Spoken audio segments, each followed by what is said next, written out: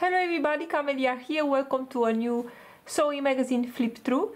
Today we have KnipMode magazine, issue January 2024. So let's see how KnipMode is starting the new year. We get in this issue, we get some a little bit, how should I say, a little bit from everything, let's say. And this year they are also going to, well, in 2024 they are going to celebrate 55 years. So let's take a look. You can see here a little bit an overview of the patterns. There are not all the combinations here. You'll see them later in the magazine. And in this issue they have also one of the readers' wish sewing patterns. You know, at the moment you could send them and I think you can always send them I don't know, an idea of a pattern that you really want to have. And sometimes, you know, they get on and they make those. And in this issue is a very special one. I'll get to it you know, when I get to it. So the first pattern is a little top. This one here is a pretty simple top. Probably they are going to use it later in the magazine also as a base for other stuff, but you could always use it also. You can. It's a little bit of a cropped length, I think. It has some ties in the back.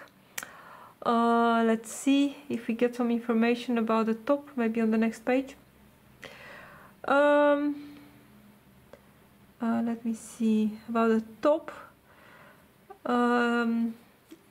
It's a pretty wide sleeve, as you can see. This one is made in polyester elastane. And yeah, you know, it has a slit in the back with a little button and a loop. And then we have the pants. You will see these pants in quite a few variations in the magazine. I don't know if they're, maybe, I think they are the only pants that we get in this issue. I'm not sure. I think so, but with a bunch of variations. They have some really deep pleats here in the front. Very modern looking pants, although I must say that I think the fit and the fabric in a pant like this are very important. I mean, the fit you should have just enough ease in this in order to avoid the splits opening up over your belly, let's say, over fuller tie. So you really need to have a good test garment for these pants if you want them to fit really nicely, because otherwise I think could be a really bad look if you have a very stiff fabric, you know, and then the fit that is not very good in this area, and then you have the pleats opening all the way, or I don't know, sitting away from the body. So very important. Let's see, what did they use here? It's black polyester satin, and it is with 3% elastane. Then we have one of the favorite patterns of mine from this issue. We have this tunic 8A. It's a pretty loose style, I would say. It has a yoke here in the back. The yoke in the magazine is cut only single layer. I did cut on mine 2 layers. I will show it to you in the next video. It has a really nice white placket here in the front, standard shirt with a collar with a stand, and there are some pretty white cuffs here at the bottom. There are some slits also here on the sides. I just skip the slits and I just sew it up all the way down, is also possible. And it's a very fast thing to make. I used for mine, they used here, let's see, they use a polyester. For mine I used viscose challis from Minerva, and it's looking really beautiful. It has some bust darts, but the bust darts are coming a little bit at an angle. You cannot really see here, but they are more at an angle that you can see here. It's not a standard almost horizontal bust dart as they do in most of the patterns, but this one is coming a little bit like this at an angle.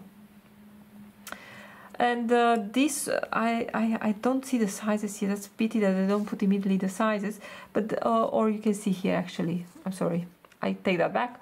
The sizes are from S to triple XL. So they are not the standard sizes. I used size M with my usual adjustments, and it really fits a little bit like on the model here. So I kind of like that. We have here again the top from earlier. You can see it here a little bit from the back with that little bow. I'm not sure about the length of this one. You can see here, actually, you can see it here. It's not in the pants.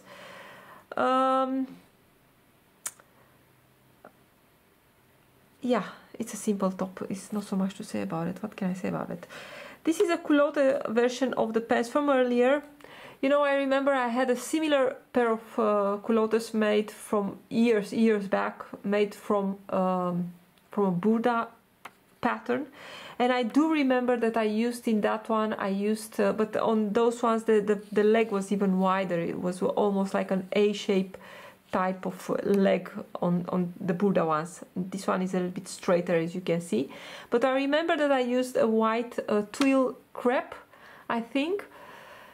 And the fabric itself was a little bit spongy and spongy. It had a little bit of weight and a little bit of thickness to it, and made in a pleat like this, it was really terrible. I had the most beautiful finish on that culottes. I never wore them because they were really, it was just, you really need to be careful the fabric that you're using. Here they use again let's see, a stretch satin, I think. No, this is a Kepper, a twill cotton.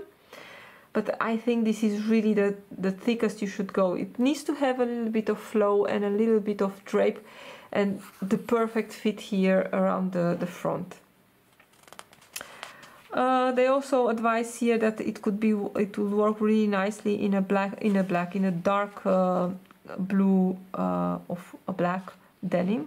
It could work. It could work. Then we have here, and I'm trying to see. I'll go back to here. I'm a little bit confused about this top because, as I can see here, this is looking like there is a sleeve insertion in this top, and I'm going to take, as you can see here, actually this is a little bit confusing, because if you see here, and I've seen it also in the beginning here, but they talk about the kimono type of sleeve, although I do see here these lines, and this is actually a little bit is not as it should be, because as you can see here, the top is actually, it's a cotton sleeve, so that's why also here on her I see no seams, because there are actually no seams. So this is a cotton sleeve top. This would be really fast to make, and they used here stretch satin, but of course, because it's such a wide garment, you can easily make it in a fabric without stretch. And because I see it here, you can see actually I think it's the same base as earlier, maybe with a little bit of more volume here down, with a button closure in the back, which, to be honest, I really hate these button closures in the back, because when I sit in the car, let's say, or when I sit on a chair, I feel always these buttons in the back. So, you know, I'll just keep the little slit with the button here at the upper part of the neckline. Here they added a nice white band, and the bottom of the top is gathered into that band. But here you can truly see that there is, you know, is only the fold of the fabric, and there is no separate sleeve.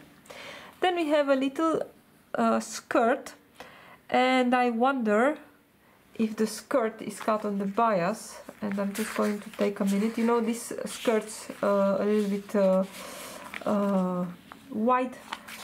It's not cut on the bias, but I think on the bias will fall even more nicely. But this is a type of skirt made in a satin like this that is very popular these days, and you know, it works great with all kind of shoes. And of course, here this combo is also very pretty. Then we have a really pretty dress, and to make it even more prettier, or to give us a little bit of extra work, Knip Mode added some boning here in the seams. Yeah, what can I say? I mean, it's a really pretty dress. I think I'll skip the boning all the way, but made in denim with some nice maybe contrasting thread, it will be even nicer. The boning idea is nice. You know, you could always add an exposed zipper in the back to go with the denim. Could be really nice. And yeah, I think it's her fabric is really, really pretty. Then we go here to one of those. Do we have a pattern for this? I don't think so. This is one of those patterns that you need to make yourself. Let's see. This is 10. No, actually, I think I cannot see that, but no, actually you really get the pattern pieces for this dress. This is a really pretty model. Oh, I really don't like these long sleeves like this. It's looking like something is or hanging or is too long.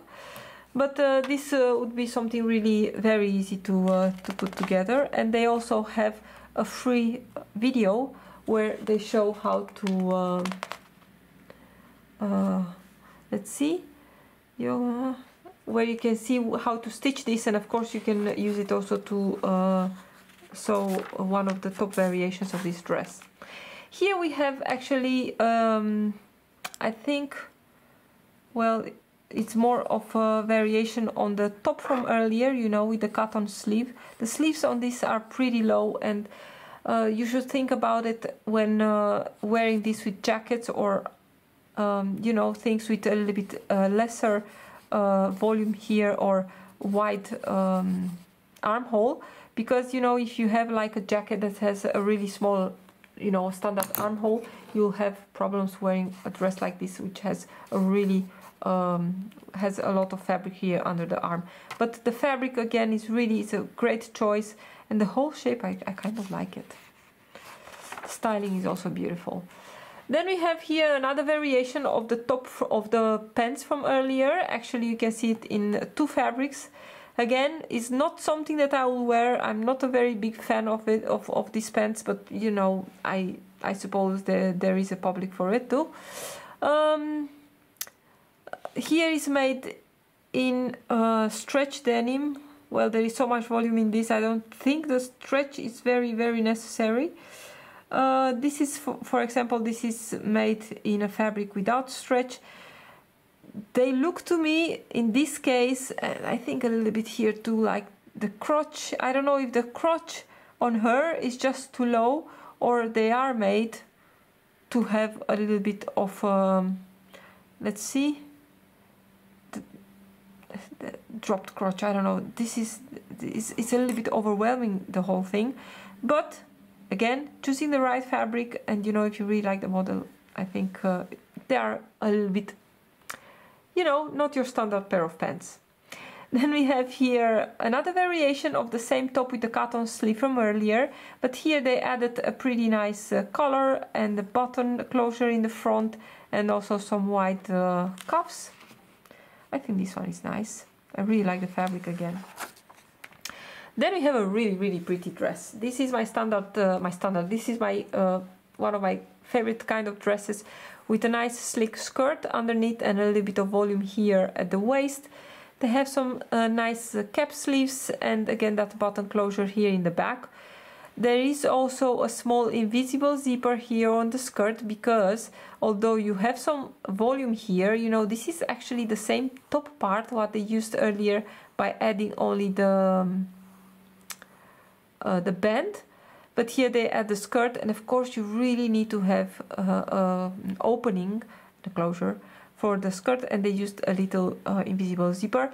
I think it could totally be possible to use an invisible zipper all the way up and skip the buttons, but of course in this case the buttons add an extra design element. Love the fabric here. Then we have a variation of the off-shoulder dress from earlier. Here they use it a little bit more on the shoulder, but it's basically the same pattern. I really like it. This is a chiffon, I think, a voile, and it's actually very nice with the white elastic here in the cuffs. Again, those pants, not a big fan also of the big turned up hems here.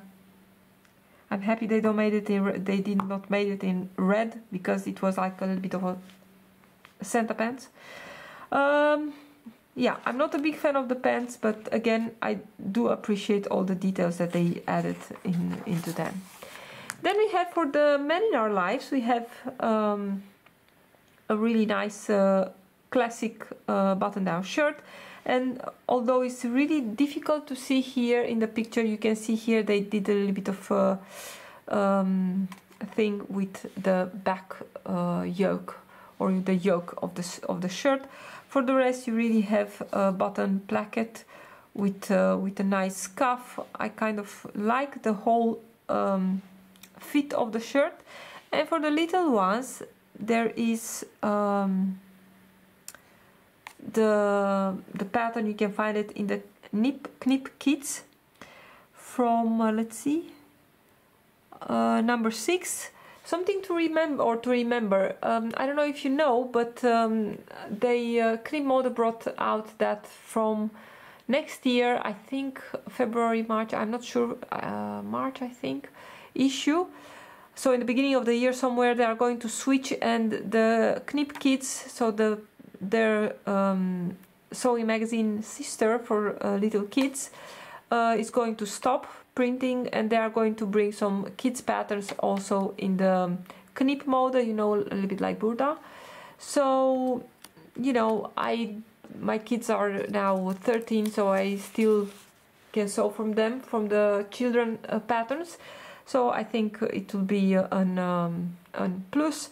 They did not say anything about putting lesser patterns for women in the Knip mode. So as long as they don't do that, I think it's going to be a win-win for everybody. Let's go further to the next patterns, and then we can take a look at the drawings. So next we have a little jacket, which is made here in a jacquard. It's very, very pretty. I'm not sure if it has buttons, of press buttons. You could easily add a zipper also to it. I really like the fit of this. Again, the pants, another fabric. This is, what is this? I'm not sure. I'm not sure what they used for the pants. Baggy pants. I'm not big fan of baggy pants, but if you are a fan of baggy pants, you can find it in this issue. You have all the the options for this model. Well, they did make it in red here. This is it's the same. It's made here. Is what is this? This is I don't know what fabric is this.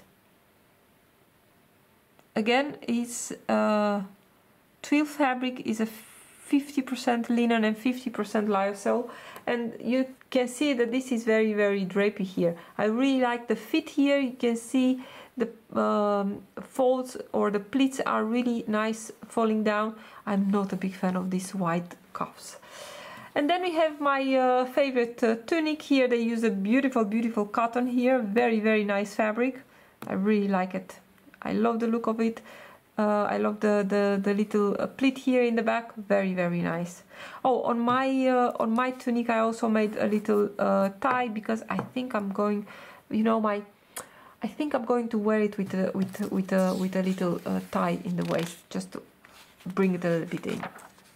Then this is going to be, you know, last year they had that little dress where you got every month different sleeves to add to it, you know, or to make variations on the same pattern. And in this case we have, or I think for next year, they start with this blazer, and we get this cape-like back with the, of course, cape-like sleeves. So if you intend to, you know, to make a blazer, if you buy this Knip Mode, you have the base of the blazer, because in the next issues they are only going to give extra elements to it, so not the base itself, so the front and the back and stuff like that. So probably they'll give different sleeves, or maybe they will, maybe I'm pretty sure they will add different colors to it, or pockets and stuff like that. Next we have that wish pattern, and this is the dress. It's one of the patterns that you have to download. It will be for free to download from their website, and they have later, this is a lady that she wanted a pattern like this to make. It's a very interesting story.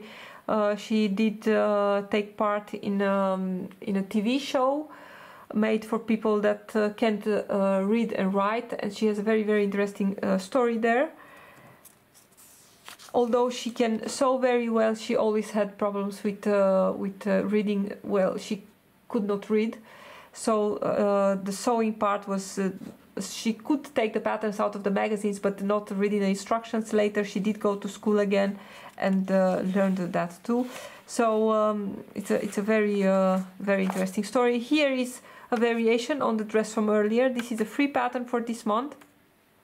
I really like this kind of patterns with the long darts here. Very, very nice. And again, this fabric is just amazing. It's so, so beautiful. I wonder where the fabric is coming from. It's very, very, very nice.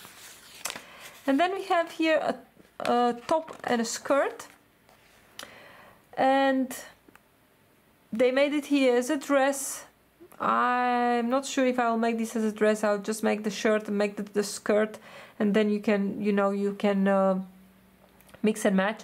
The skirt is very, very pretty actually. I really like it. They used, let's see, this is a stretch cotton. I was planning to make it in a viscose, but I think a stretch cotton, or a cotton for that matter, something that is not too heavy, will work really nicely. You can see here in the printed fabric, you cannot see a lot, but I think there are some really beautiful details in this skirt with this gathered part here onto the upper part of the skirt. The top itself is a pretty standard shirt. They use the same here, and I think the fronts, or the parts that are getting tied, they are just some extra flaps that are sewn into the side seams. Although on her here it's not looking very, very flattering, I think tied a little bit tighter here at the waist will look much more flattering. But it's a really nice nice model, and I really hate this brown. I don't know why they use this brown. This is also made in cotton, but for the rest, you can see there are some really nice details in this dress. There are some nice darts here in the back, and the pleat, of course. You have a standard beautiful placket here on the sleeve. Very, very nice.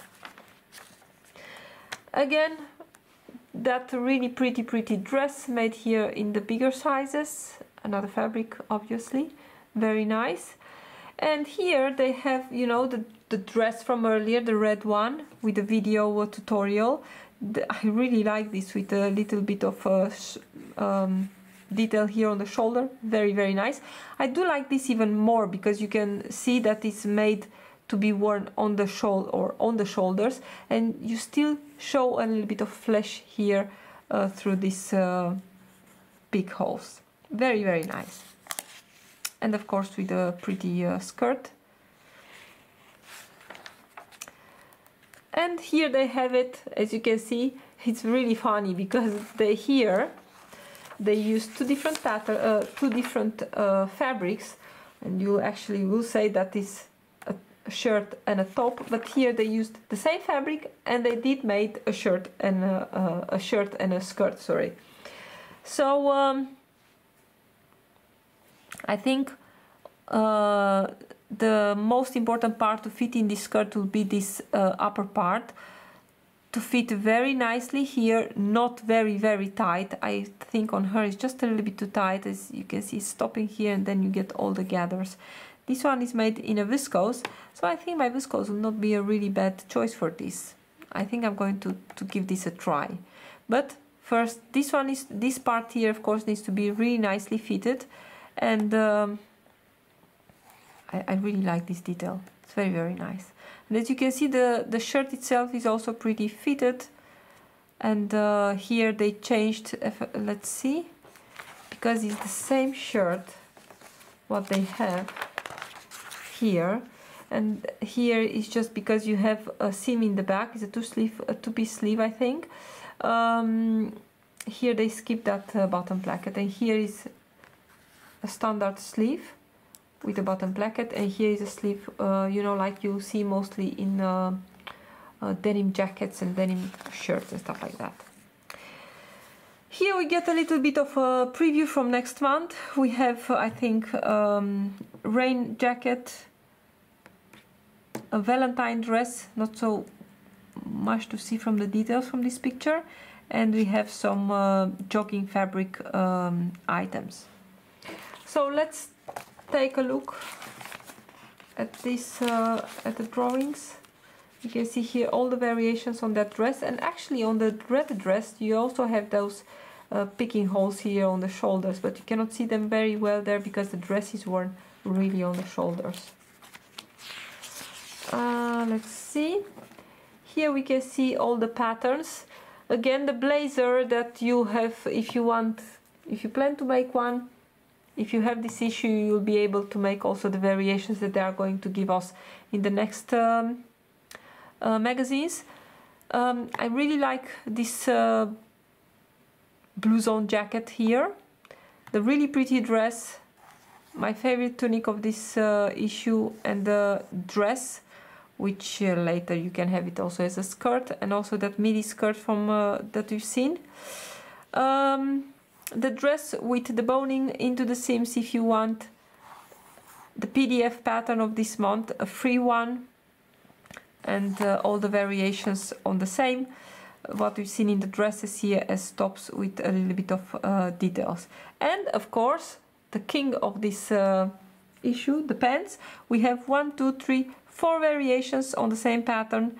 And if I was to choose, I think I'll choose the one without the flap here, the waist, and also so the most simple one, definitely without those cuffs, and made in that viscose lyocell from the end, not in red I think, but I think that was a great fabric to choose, you know, or it was a linen lyocell, something very drapey and soft.